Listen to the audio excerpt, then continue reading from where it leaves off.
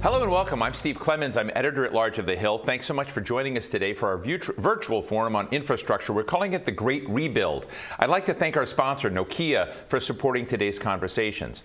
Almost 90 years after the New Deal, America's on the cusp of another great rebuild. That's thanks to the newly passed infrastructure bill, which will deliver $550 billion of new federal investment over the next 5 years. Traditional infrastructure like roads, bridges, ports, and transit systems will get much needed support, but in a sign of our increasing reliance on technology, broadband connectivity is getting a boost as well. I mean, I would really say broadband connectivity is going to be built into all of this. As America looks to lay the foundation for sustainable, modern infrastructure, what's the best approach to the allocation of these funds? Where should the priorities lie? And will this ambitious undertaking support inclusive economic growth and job creation? We have an exciting lineup of speakers joining us for conversations on these topics. Before we begin, a few housekeeping notes. Please tweet us at The Hill Events, using the hashtag #TheHillInfrastructure. We're broadcasting live and we'll take your questions throughout the program. As with any live stream, don't throw your computer out if it goes wonky. Just refresh the page and that should fix the problem.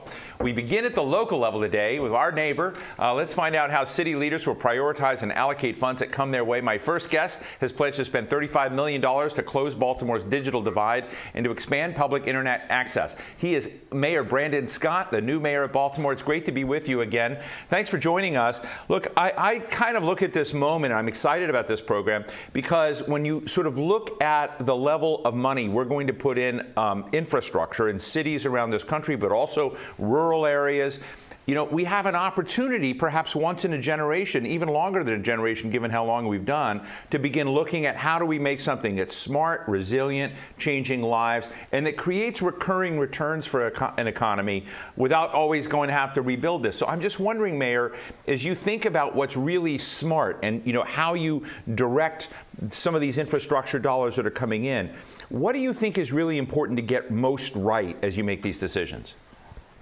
Yeah, and good afternoon, and thank you for having me. Listen, like many cities throughout the country, Baltimore has what we call ignored or redlining underfunded neighborhoods that lack access to basic amenities, right?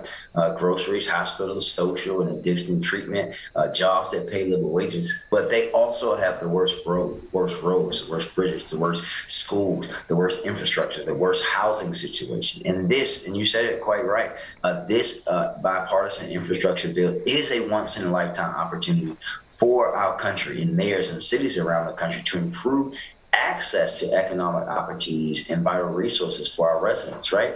To supply traditionally disinvested in residents the chance to participate in a modern economy by giving them what is a necessity like water, access to high-speed internet, to be able to work in the global economy that we have today is a big deal. And that allows us to take an active role in not just bridging the digital divide, but closing it once and for all. When you think about how we can use these dollars to build on things like existing complete street strategy that we have here in Baltimore, to revamp public transit, to revamp plans for a new subway line here that will run through West Baltimore, to improve our bus system, as we just announced a joint thing with USDOT and MDOT to secure $50 million for funding for an east-west transit corridor. Investing in opportunity in communities that have been ignored will allow for our country to not just, as the president would say, build back, but build back better for now and in the future. Mayor, I appreciate your enthusiasm. This sounds great, and I'm, you know, as I said, a neighbor. I'm in Baltimore all the time, and I can't wait to see what the makeover is going to look like, you know, in some of these areas. But I want to say, you know, I have had the privilege of interviewing many mayors in my career, and among those were the former mayor of Chicago,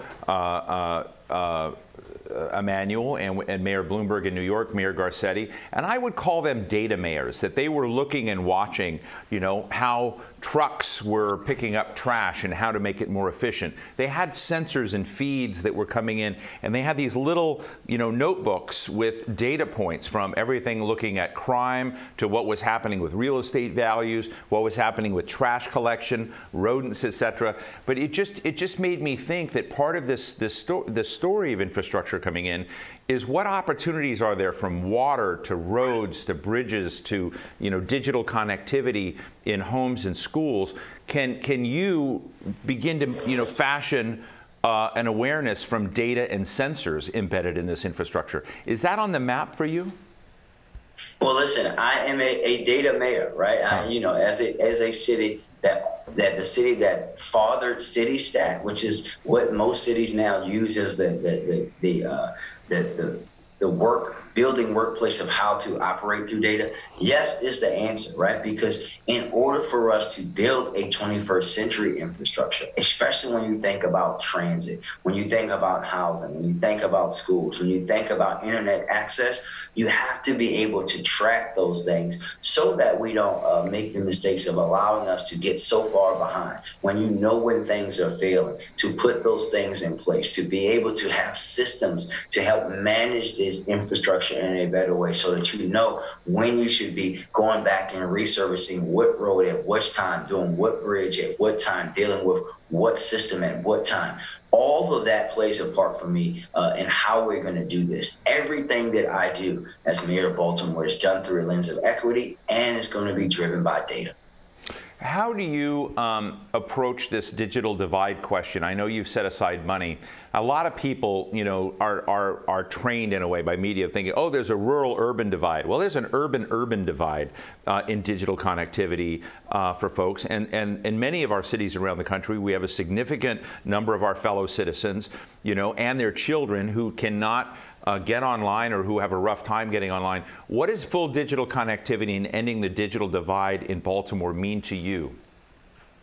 It means very simply that everybody in every neighborhood in our city has access to broadband internet, right? And that means for us in Baltimore, a city that owns its own conduit system, that we're going to be putting the groundwork into building the opportunity for us to help to provide that. A part of this $35 million that we announced last week, which we're using our American Rescue dollars to start. This is a down payment on into the digital divide here in Baltimore. Will go to bringing public Wi-Fi to 10 neighborhoods in West Baltimore, like Penn North, in areas that have been ignored for so long and that we know the divide is so deep. We're going to focus there first and then build out from there, because as I said in my opening remarks, internet is going to grow to be a utility and a necessity in this country, like water, like gas and electric. Well, I'm telling my audience here that, I know who's coming after this interview. It's Nuria Fernandez, who's administrator of the Federal Transit Administration. It's a great interview. We talk a little bit about Baltimore. We talk a little bit about Secretary Pete Buttigieg visiting with you recently. Yes. So what was that about? What did you accomplish, or was it just a picture op for him? Oh, no, never a picture out with my good friend, Secretary Pete Buttigieg. It was about the East-West Transit Bus Corridor, and it's a $50 million in funding that will help residents get to jobs and opportunities, help young people get to school from East and West Baltimore in a faster way. I know about that personally. I used to get up at 5:30 every morning and be on the bus at 6 to get to school about 8 o'clock on the other side of town.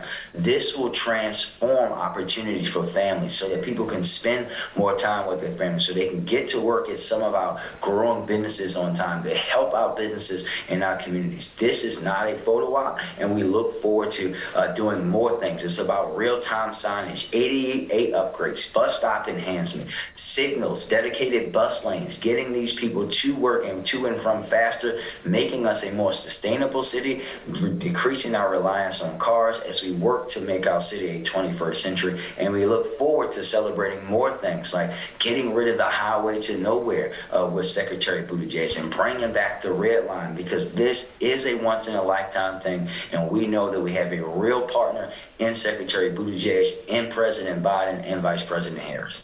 Mayor Scott, before I take a question from the audience for you, I want to just ask, finally, kind of complicated question, because, I happen to love Baltimore, and going to Baltimore's got a rich history, but it's complicated. And there have been many of your predecessors have not succeeded in getting Baltimore to where it needed to be. And, I'm listening to you, and I'm very impressed, but I'm just wondering to what degree you have to deal with the infrastructure of talent in that city so that they understand the digital world, that they become data staff, that they understand the importance of not just building a road, but building a road with sensors, not just building water system, but water systems that understand. How much of that literacy exists within the public policy establishment within your city? Yeah, what I would say too is the talent has always been here. What we have lacked is the leadership to think in a new way. We have to, and this is my job, to break away with the ways of thinking of the past, right? I'm going to be a mayor that's governing not to just get reelected in 3 years, but governing so that who's sitting here having this interview with your person that'll follow you in 15 years and say that this is the things that we put in place in 2021 that allow us to be successful today.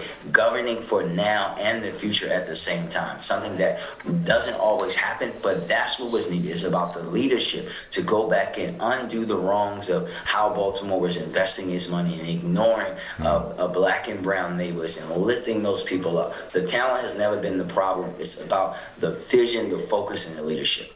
Great. We have a question for you, Mayor, from Jess Heck. Jess? Good afternoon. My name is Jess Heck, and I'm the Government Relations Manager for WorkRise. WorkRise is a workforce management solution for the skilled trades. Harnessing technology, we create efficiencies for workers throughout their work experience, including staffing, training, compliance, payments, and more. My question for the panel today is, given there's already a shortage of skilled trades workers, how is the federal government going to ensure there are enough workers to complete these upcoming infrastructure projects? Thank you. Well, you're not federal government, you're state, you're city government, but I mean, I think it raises a very interesting question. We're at 4.2% unemployment in this country. A lot of people have left the workforce, but you know, when this money comes in, are we going to have enough people to do all the build out?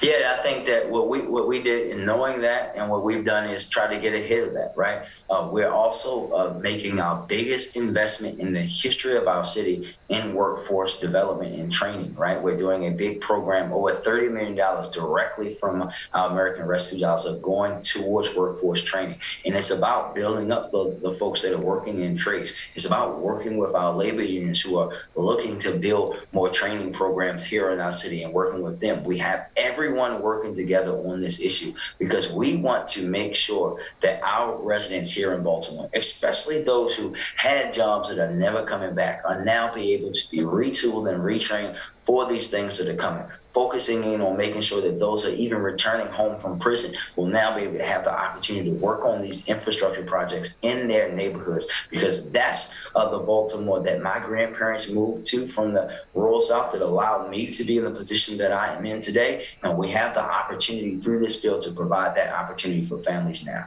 Well, I really appreciate your time. I want to tell our audience that, you know, Mayor Brandon Scott was elected unanimously by the city council members, his colleagues, and so, you know, Baltimore is on the move. So we'll be back. Love to have you back, hear about the progress. So Mayor Brandon Scott, thank you so much for joining us. Thank you. Thank you so much.